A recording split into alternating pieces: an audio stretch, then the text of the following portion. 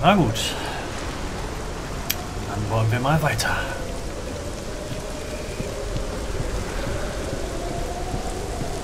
Und die Brücke sieht jetzt nicht unbedingt golden aus.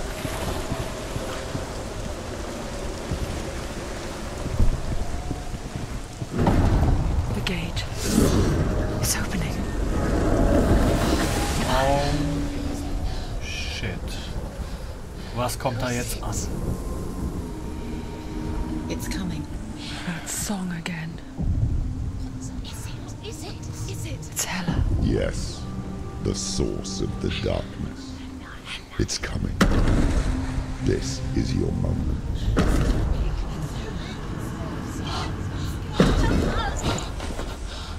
I'm sorry. Ach du Scheiße. What are you doing? You're showing weakness. You're not a warrior. You're a disgrace. The gods will punish you for this. Pick up the sword. Pick it up. Fight the darkness. Fight it. Kämpfe. Get up. Get up. Wir schaffen das. Get up and fight. Oh shit.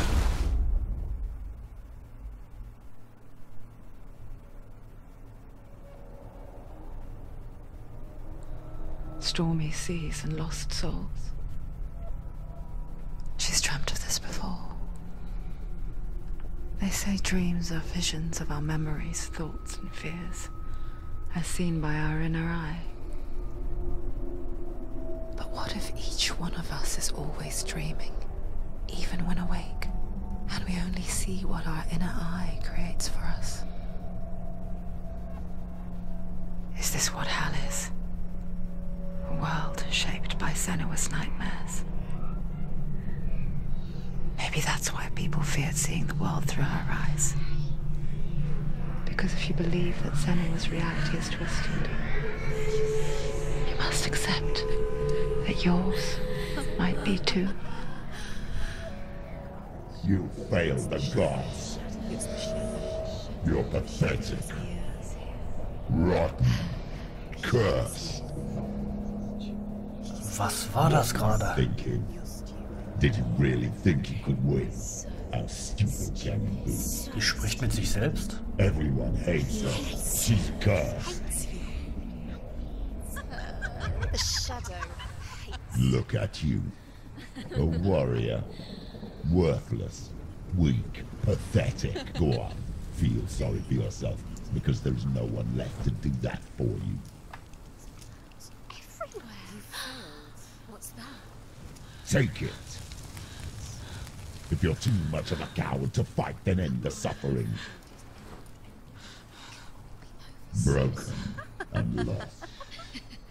Just like your sword. Come on. Tu es nicht.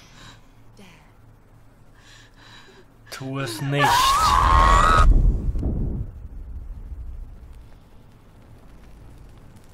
Was ist da gerade passiert? Why go on when you give everything and face that which torments you, only to find that it is worse than you could have imagined? Why go on? Is it really so weak to ask this? Or are we just so afraid of the honest answer that we do not dare pose the question? Sometimes the answer lies in a memory, a feeling, a song.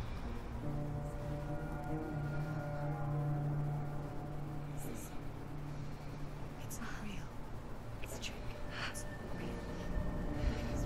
Listen to it. Don't give up. Daddy. It's Not like this. It's not real. It is real. It's a trick. Don't trust it.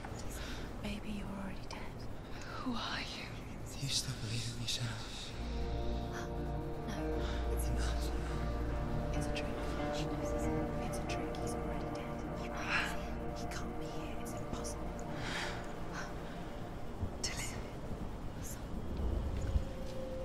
Come to me. Please. Wir sind wieder am Anfang. The light. Go towards the light. It's him. There he is. It can't be him. It's just a trick. It's in your mind. No, he's here. It's in your mind. It's real. What's happening? Go towards it. So viele Stimmen in meinem Kopf.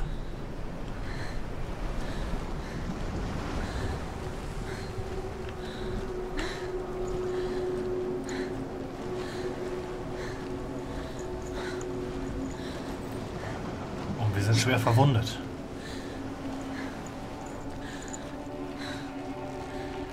Und das Licht entfernt sich.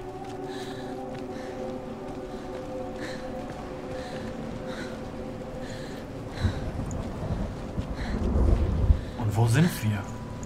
Unter der Brücke war vorher Wasser. There it is. You're imagining. It's still him.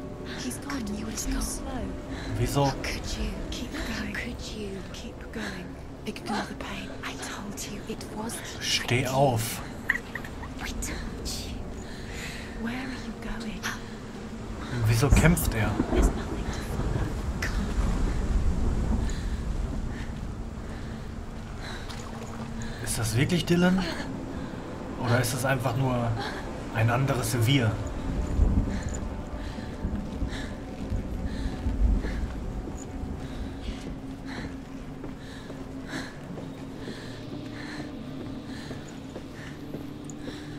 Before she first met him, she was not in a good place. Just a teenager, but not like the others. Barely functioning, she rarely left the house. Her father's in-bell made sure of that. Only occasionally did she venture out on her own, collecting firewood and herbs. Errands out in the Orkney Plains. That was her world. Like this one. Barren and lonely. Öde und einsam.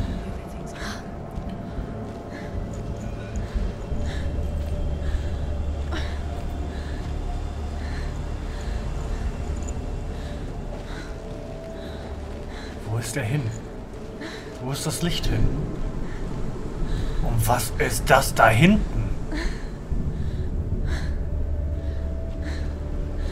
Okay, ich habe das Licht gesehen.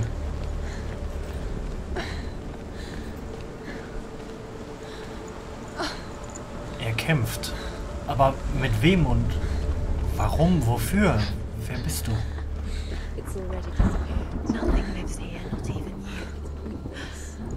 It's in your mind. You think you can see it, but it's in your mind.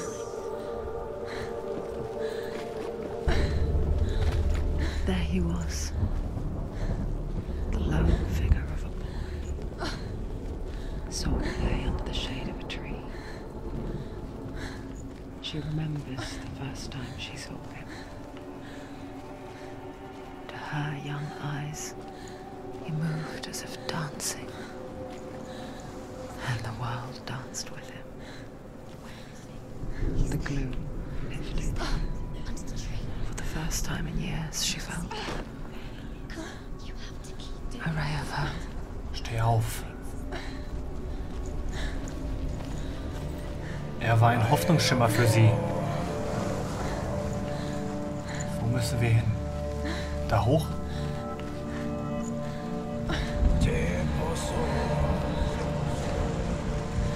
Ist hier unten noch etwas?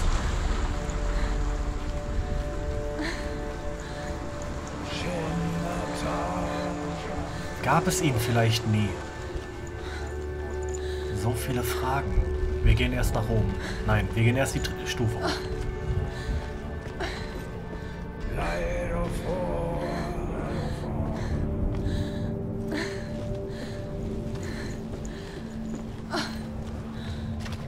Okay, er gibt genau dasselbe. Geschichte. The Northmen tell of a great hero. His name is Sigmund. His father's hall was built around a great tree, and one day Odin comes and thrusts a sword into the tree, a gift to whomever can release it. Many try, but the sword only comes out at Sigmund's touch. His brother-in-law, King Siggeir, wants it, but Sigmund refuses him, so King Siggeir plots revenge. He invites Sigmund and his brothers to a feast, but when they arrive, they are met with an army, not a warm welcome. King Siggeir captures Sigmund and his brothers, steals his coveted sword, and readies them for execution. Okay. Ist Dylan vielleicht Sigmund und wir sind die Frau?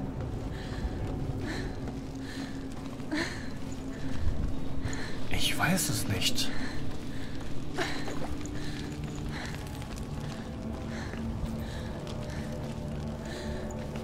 Was ist das für eine Tür?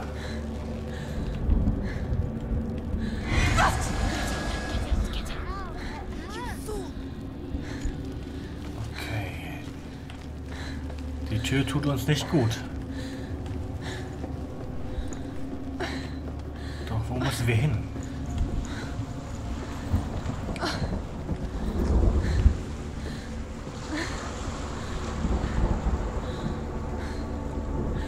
Was ist das für ein Baum da hinten?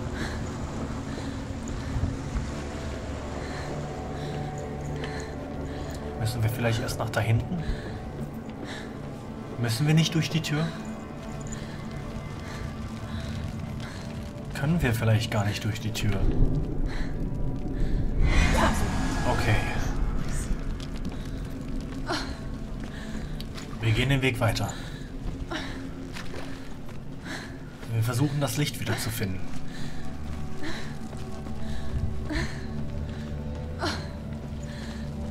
Dylan.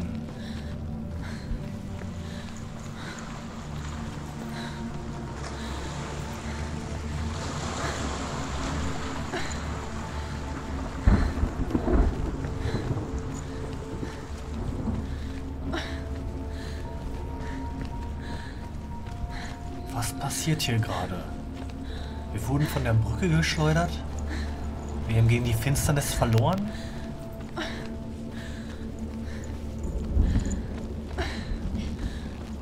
Dylan wollte uns zurückholen. Und wir sind unser eigener Dämon. Was passiert hier genau? Okay, wir können hier lang. Aber hier laufen wir nur wieder zurück.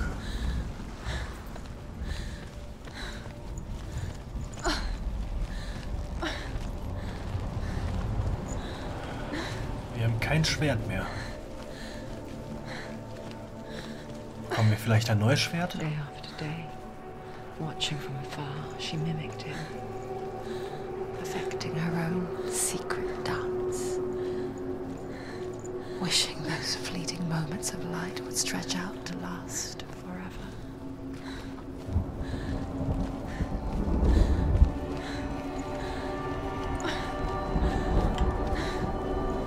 Da hinten ist das Licht. Und hier noch etwas Geschichte. Death for Sigmund and his brothers seems certain. But the king's wife is Sigmund's sister, and she begs for mercy and implores the king to chain them up instead. He agrees. Not for mercy, though, but because he plans an even more cruel and lingering death.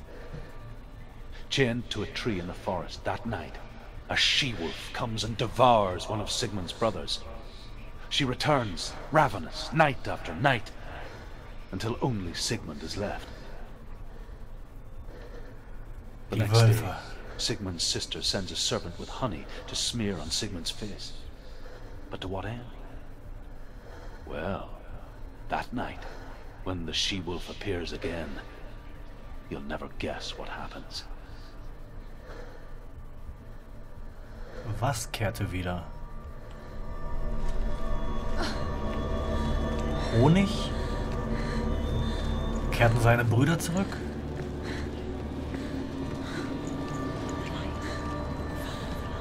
No, it's a trick. It's an illusion. It's not real. Different. Das Licht wird immer heller. Was? Wo sind wir? Can't even fight. It's just deception. How does he so effortlessly court the world and Wie schön es hier ist.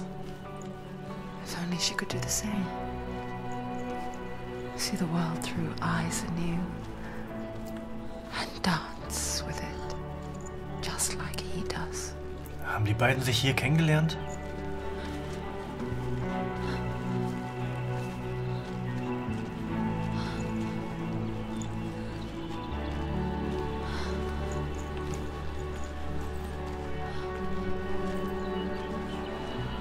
Die ganzen Blumen und alles so hell und schön und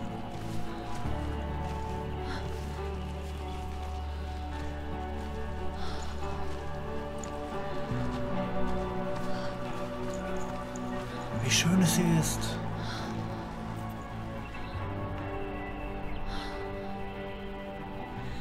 Was ist hier los?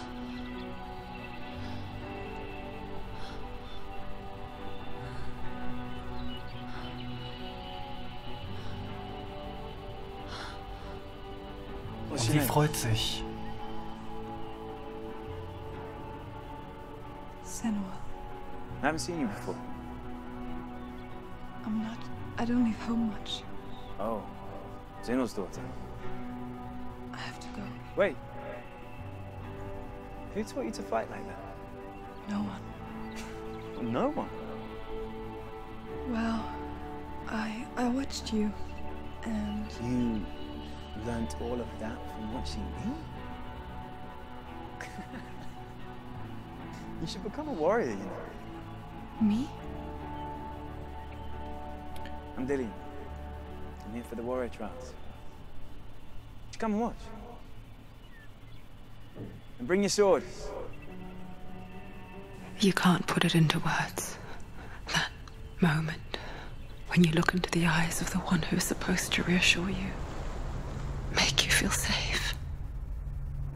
It only Alles hat takes sich so minutes. verändert. Fear swallows you before you have a chance to make sense of it. And darkness becomes a part of who you are.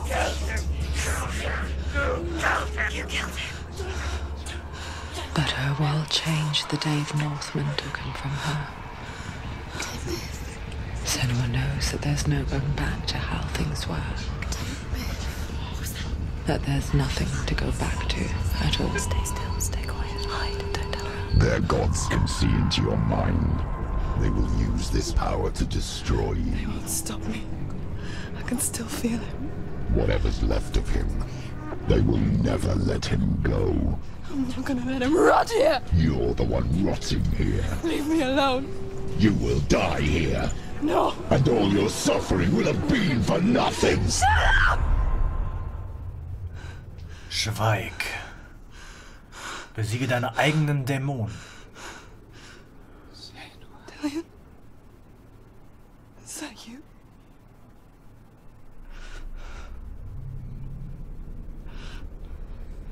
I'll find you, man. Ich werde dich finden. Versprochen.